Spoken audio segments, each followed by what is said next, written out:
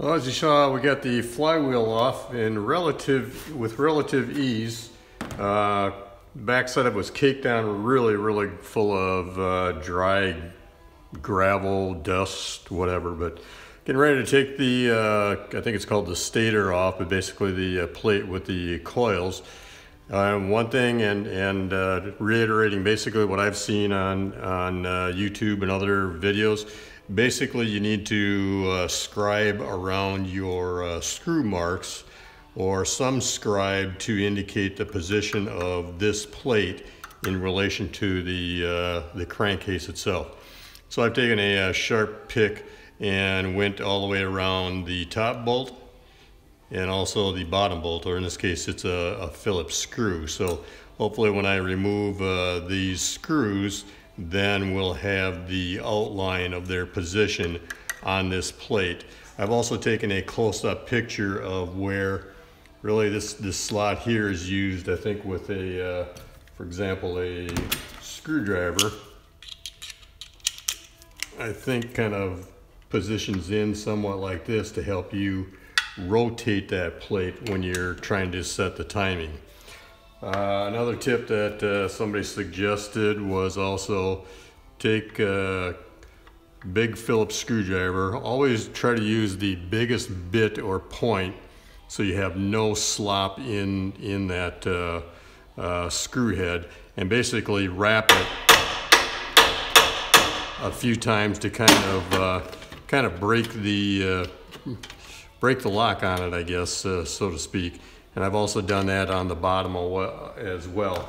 That's something similar to what you do when you're putting your pullers under tension, when you're pulling off the flywheel or the clutch sheave. Give it a wrap on the bolt, and that just kind of breaks things up. So we'll go ahead and unscrew those, and I think we're gonna have to unhook this wiring harness down here, and I think there's a grommet back there, so we'll have to feed the wires through to totally remove it. So that's where we're headed. Stay tuned. So both the screws came released with relative ease. The nice thing is with at least with my screwdrivers is they've got a place to put a wrench in just for better leveraging, because otherwise these handles, I just can't get a good grip, and also in this lower position, to try to keep it as horizontal as possible, I'm pretty much down against the frame or the where the battery sits, so I don't have a lot of gripping potential. This top one seems like it's also maybe got a little, let's say, rust, or possibly it has the remnants of probably some thread tight or Loctite on the thread. So we're just, there we go, loosening that up. Yeah, so you can see that this one's got some white residue from some thread locker on it.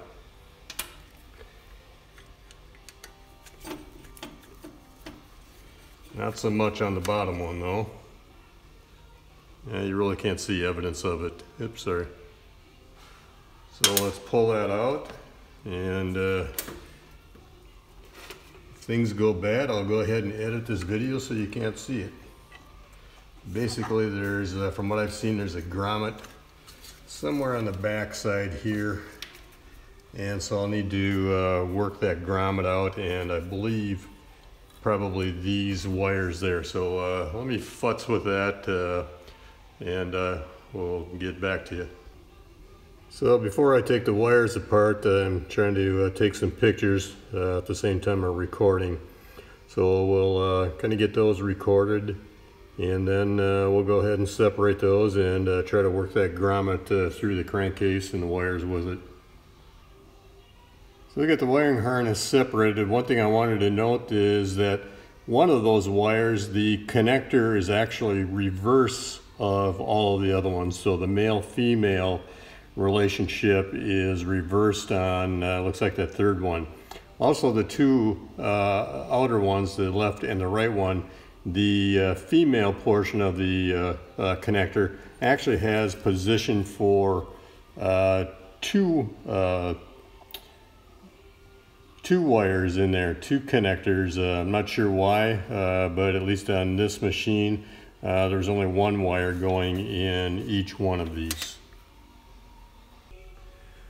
So a little tip for you, or be aware.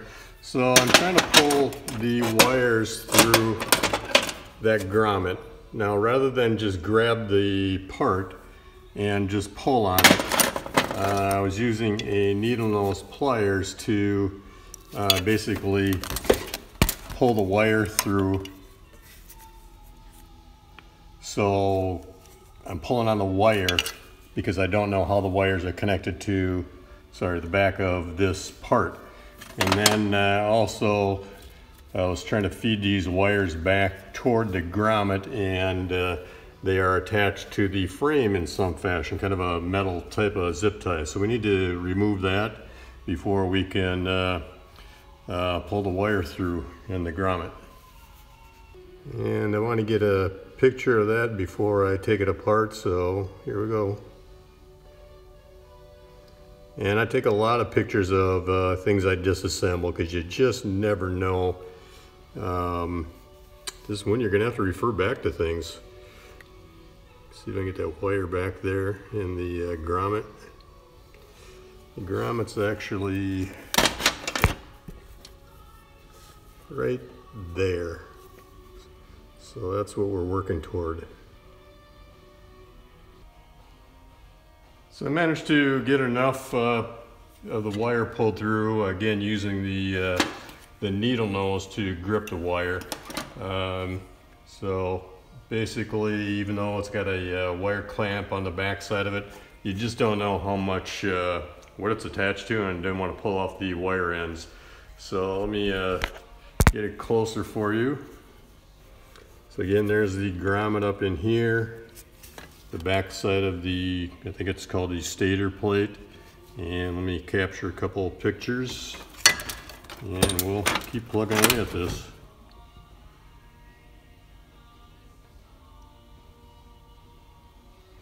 So you can see that actually there's just not a lot of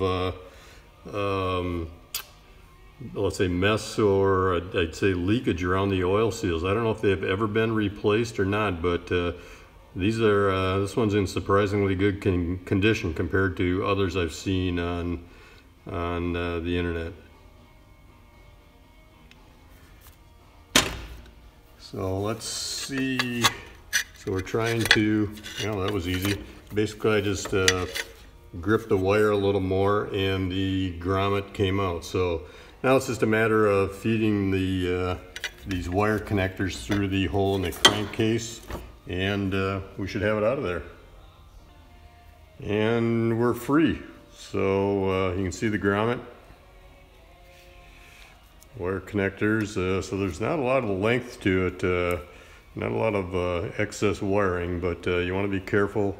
I'm told that these things are very expensive to have rewound, if you can even find them or find somebody to do it. So this appears to be in good shape. We'll blow it off a little bit and probably use just some electrical component spray cleaner to clean that up. So, and also you can see the scribe marks around the screw head that I made before removing the screws. So they should be ground in or scribed into the metal well enough so that after I clean it, the marks aren't going to go away. So flywheel removed, all stator plate, I believe is the term, but we're getting closer and closer and closer to pulling that whole crankcase out of there, splitting it, and replacing the connecting rod bearings and just giving it an overhaul.